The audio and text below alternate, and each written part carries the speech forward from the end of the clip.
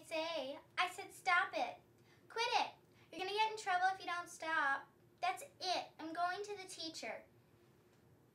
Wait, Darla, I'm just kidding. Can't you take a joke?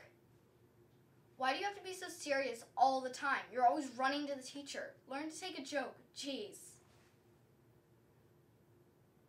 Hey, stop repeating me. Stop it.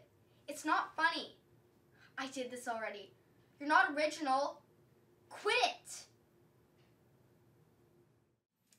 Hey, Mom. No, I don't want anything at all. Well, just one teeny tiny little insignificant, totally no big deal favor. Please, please, please, with a cherry on top and sprinkles of whipped cream, can I please go to Kathy's sleepover tonight? Wait, before you say no, just hear me out. First of all, I clean my room from top to bottom. It's so clean you could eat off the floor. I know you shouldn't do it, but it's a metaphor. Just roll with it. Also, I washed the dishes, bathed the cat, took out the trash, polished the mirrors, finished all my homework for the next week, and booked your next appointment to the podiatrist. Secondly, you met Kathy's mom, and you guys totally hit it off. I know you haven't gotten a chance to check their wall paint for dangerously high amounts of lead or check their bank statements, but I think she's pretty trustworthy. She keeps a fire extinguisher in the kitchen and everything. Also, she doesn't have any other big dogs or any other risk factors that could result in injury. So, what do you say, my loving, supportive, most amazing mother in the whole entire world? Thank you! Oh, thank you! You will not regret this, I promise! Mom, there is no need to bring the nanny cam. Brittany's having a party tonight? Guess I didn't get invited. Maybe she forgot or got lost? Thought we were friends. Did everybody else get invited? That's so mean. I was never ever mean to her.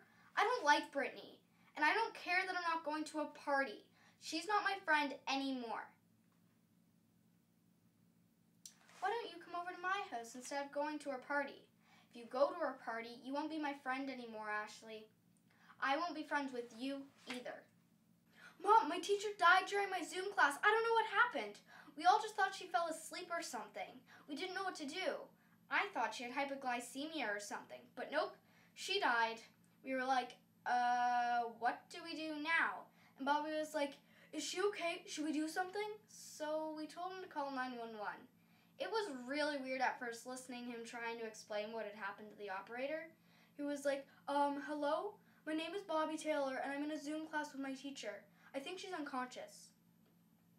Yes, ma'am, she was just talking and then she stopped and fell out of her chair.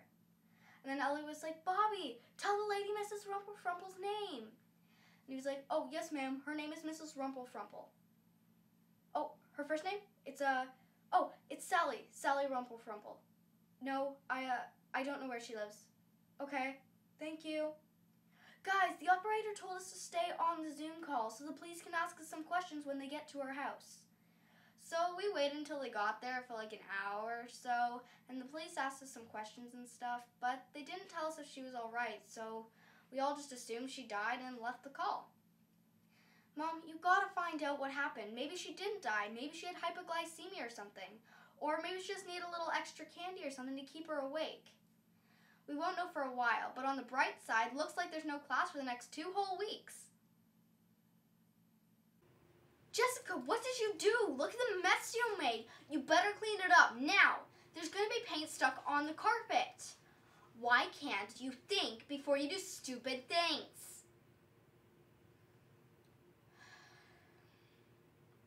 Jess, I'm sorry. Please don't cry. I didn't mean to yell at you. It's just, with Mom in the hospital, I'm supposed to take care of things, but it's hard. I'm not a grown-up. But I have to try to be because Dad has to work extra hard to pay for Mom's hospital bills. But everything's going to be okay. Mom's going to get better and come home and everything will be just like it used to be. I just know it. How about I help you clean this up? We'll do it together. I love you, Jess. Will you give me a hug?